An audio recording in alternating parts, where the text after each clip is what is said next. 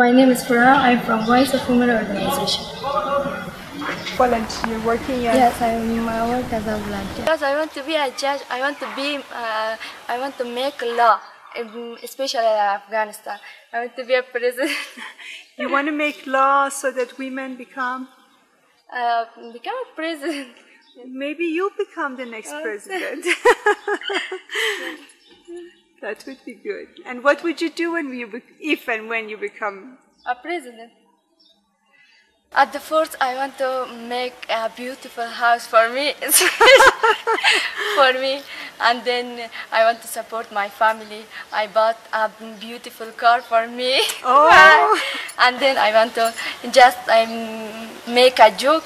I want to support my society, especially I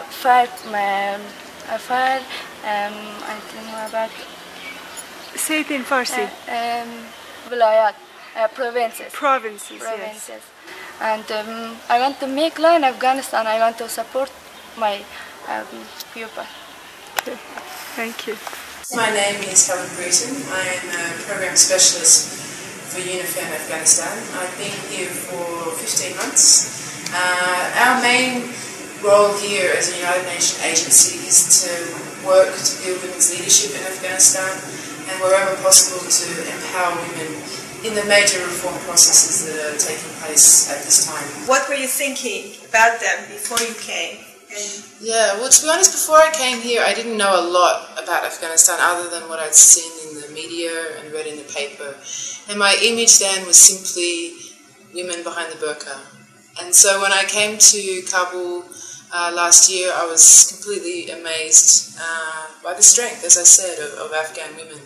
And even though in the streets of Kabul and in other places you may see women behind the burqa, behind it they are strong women, I can tell you, and they'll tell you what's best for their country.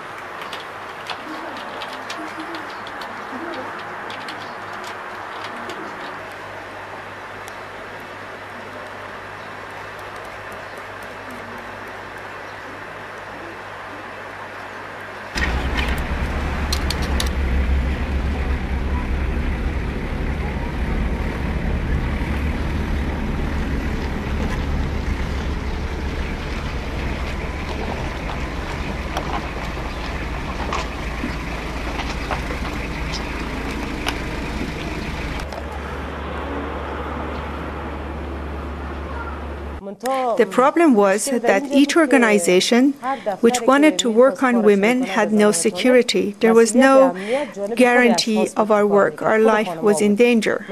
Under those conditions, we had underground schools and many other activities for women. Our organization had mobilized close to 100 women, all of them working on many different programs. We did our work while there was no security. Our lives was in danger. When the Taliban fell and international organizations came to Afghanistan, they completely overlooked our work, and our work was not regarded as having any value. There was no recognition of our very, very hard work. For example, an American woman from an American organization came to Afghanistan to set up a program called Macaroni Soup. This program was to make women to make soup and distribute them. Women were being assigned to make soup. This was not what we wanted for our new Afghanistan. This was not our vision of new Afghanistan, to make women just make soup, and we wanted education. We want participation of women in our politics. We want our women to be invited to international summits. Our problem is violence against women, violence in society and violence in the family. We want to change our women's situation in a profound way, not just to make soup. Our goal is to educate women. This is indeed a major problem in our country.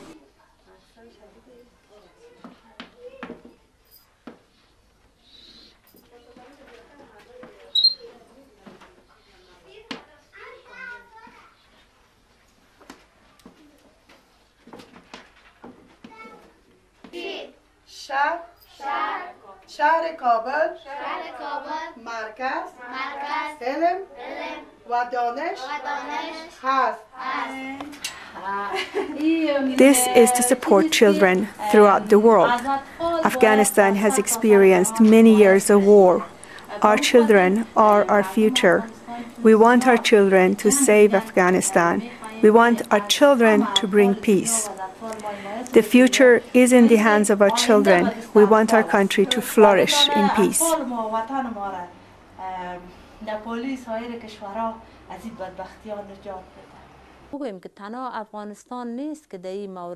It's not only Afghanistan.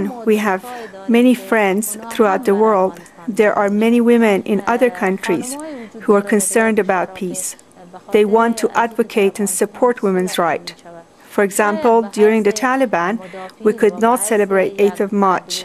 We used to listen to 8th of March celebration on the radio and listen to programs and hear our friends mentioning our name. To hear our name on the radio was inspiring and empowering. It reminded us that we are not alone. We envisioned a day that we could also one day celebrate an international day in our own country.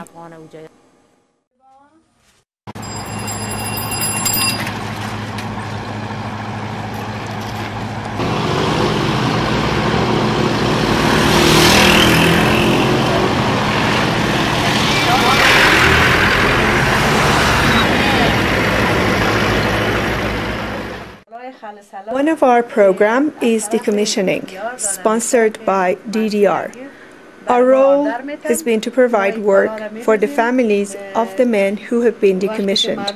When men are decommissioned, their families need help. We provide work for men and women in different professions, such as needlework for women and carpentry for men.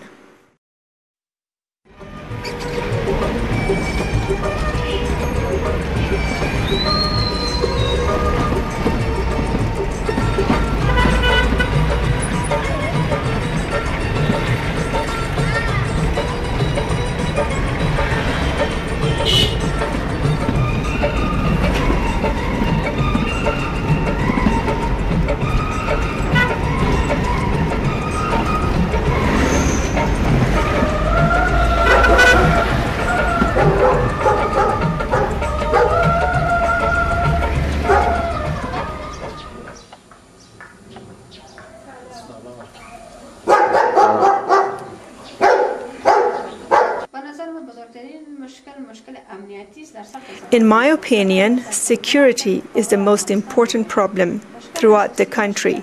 Kabul is not Afghanistan. Security and economic problems are our major challenge. My name is Marzia. My second name is Basil. Now I'm working as a program officer for UNIFEM, as a gender justice program officer. There should be a strong coordination meeting between national and international organizations, because I see some gaps. While I'm in international organization conferences and outside Afghanistan, and very main conferences, usually men and women of the other countries, they're asking many funny questions. For example, they would like to be representative of Afghan women while they have never been in Afghanistan.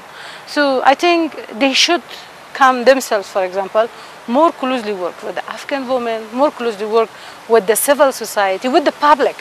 some civil society could hide the reality, but public will give all the truth. So, I mean, they should start a strong relationship, especially understanding of the culture, understanding of the language, understanding of the accent. I don't mean by grammatically, but how do you behave, understanding the social situation of Afghanistan, the political and the economical. These all can make the work for the international organizations very easy. Without that, it is not possible. While I see this hasn't been happened very closely, I think not only for the national organizations, but with the governmental organizations, because I think if we want to build Afghanistan for the future, we have to start building a strong government for the future. Civil society is also a strong part of the community, but I think we do need a strong government. Also, civil society will feel comfort and will go together on one way. But if should focus on the main needs that we have, rather than to work for the fancy things, for the building of making furniture, making buildings. You can see just right now lots of fancy cars which are very, very expensive. It never solve the problem of Afghan. While we have 62,000 children on the street, thousands, more than 100 or more than 400, what I had the data, the number, women videos. Most of the women are begging on the street. Why we do not focus more on that to start helping the women from the Rus-Grad society, while we are thinking for the fancy thing to work, I mean in the high levels, which I think it shouldn't be, because we do need some urgent help to be done, rather than to work suddenly in a high level. I think this is, in my view, we have to find out what are the necessity, urgent necessity of Afghanistan, because still I feel Afghanistan an emergency. While they say Afghanistan has passed the emergency, if we had passed the emergency, how can we have 62,000 children on the streets? How can we have, yes, just in Kabul. If you go out, you can find out lots of children begging. And the day before yesterday, I was crossing a street with my car, a small boy who is begging on the street. He in front of me fall down because he was too weak to do this even. And suddenly a car was to hit him. You see, no cure, no assistance for them. What does international organizations? We have lots of women, children organizations, but I think few but good work we do need. If you go, we can see in each street, any topic, any title, with this, with that, with that. Sorry to telling that while I'm working as a international organizations, I mean, for UNIFEM, UN is matter as another thing, because I think give food for their belly, because they are hungry. They need some food, and then they need education. I mean, people do not think, they just think fancy things. Planning. But in 2006, I think no international community will help Afghanistan, because they say you passed the emergency. But what has been done, let's think on that, which we will be at the zero stages. The aim of international organization here is to improve conditions in Afghanistan. But there are some problems. For example, international staff are paid a high salary, while it is us, Afghans, who do all the work. We do the groundwork. We are the ones who go to provinces, but they are the ones who get the high salary. These high salaries should go to programs that help the country. There must be good coordinations between national and international organizations. We need to coordinate better because there are some misunderstandings. For example, some local aid workers are not happy. They say, we are the ones who are doing the work, we are paid very little. I have mentioned this in my previous interviews, that we have Afghan aid workers, and it is better to hire them. It is best to give Afghan women more chances when they have the skills and experience. It's important that Afghan aid workers address Afghan problems because they have the experience and know-hows, and their cost is lower. My NGO, for instance, worked during the Taliban with no international fund, but our solidarity and consensus was very critical to our work and helped us to get a lot of work done.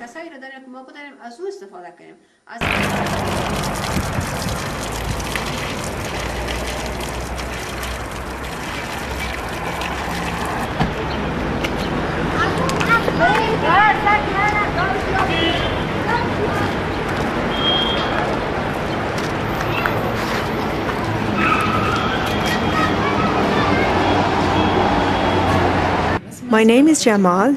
I'm currently Program Officer for UN Research Fund for Afghan Women. Before my current position, I was working with International Canada Fund. During that time, I was working in remote areas where the Taliban was very influential. We had different programs for women in those areas.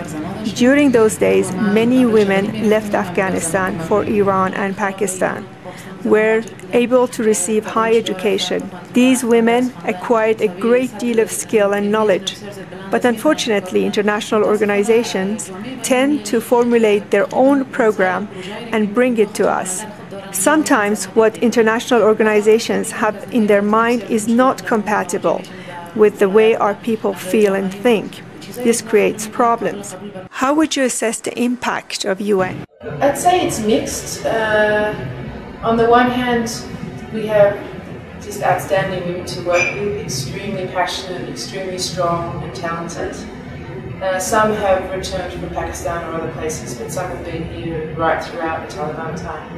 And so there's so much passion and strength to work with, which makes it easy in some sense and enjoyable. So there's a lot to work with, and we're seeing more and more women rising to the occasion, seizing opportunities and showing potential as women leaders of this country. We saw that last year with the constitutional Loya Jerga, where 100 of the 500 delegates were women, which is outstanding. More women than I would say you'd get in my own country, where women in parliament are a minority. This is the first women's radio in Afghanistan. This radio is entirely staffed by women. They do all the technical work, broadcasting, writing, producing, reporting. I feel extremely proud that we have been able to succeed in media and journalism in the aftermath of the fall of the Taliban. We have succeeded to carry our role as the first women's-only media. For this, we are indebted to all Afghan women. We have been able to show not only to our own people, but to the international community that when Afghan women are given a chance, they have their own talent and strength. Now that we have a women's radio, we are aiming for a women television, but we hope to have help from our international friends and supporters. We do the work, but we need assistance from our friends and supporters.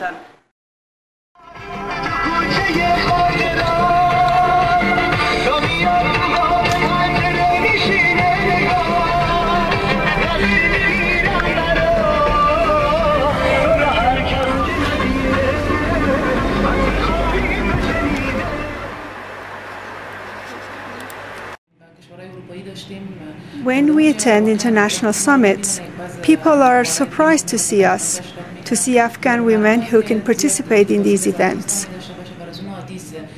I was invited to a leadership conference in the US. While I was there, I noticed that whenever they show Afghanistan, they only show very poor parts of the country. They rarely, if ever, show how many women, educated women, are working to improve conditions in the country. I went to a meeting at the Ministry of Women's Affairs I'd only been here I think maybe a week, and we were asked to stand up and introduce ourselves and to say a little bit about who we were.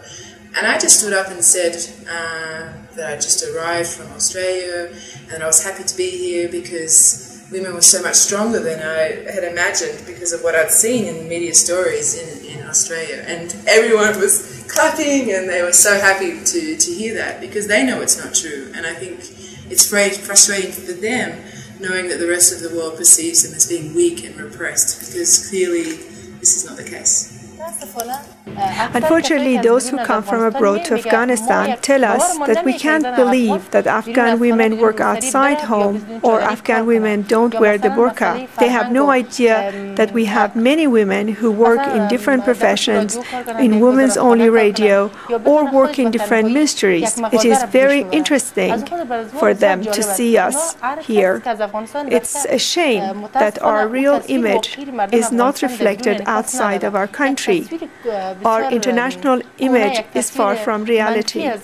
People outside of Afghanistan have very negative image of us. They have little information about how we participate in our society. Here I want to ask those who come to report on Afghan women. I want to ask them to show our reality, to show a new image of Afghan women to the international community. We want people outside Afghanistan to know about us and how we participate in our society. Afghan women have been resilient. They have been fighting for their rights, if not with guns, with their pens. Struggle with a pen is stronger than with a gun. A struggle does not have to be an armed struggle. We want our international friends to come and see how we fight for our rights. We want our friends not only to capture our problems, but also how we fight them. Often images of Afghan women outside of the country create false images. Do you work without burqa? They can't believe that we work side by side with our men. You can see here that there are only 5 of us. With 5 people, we ran an entire radio. A few months ago, a foreign reporter came to see us. She was absolutely amazed and couldn't believe the kind of work that we do with only 5 women. They would need at least 20 people to do what we do with 5 persons, even though they have more equipment than we do.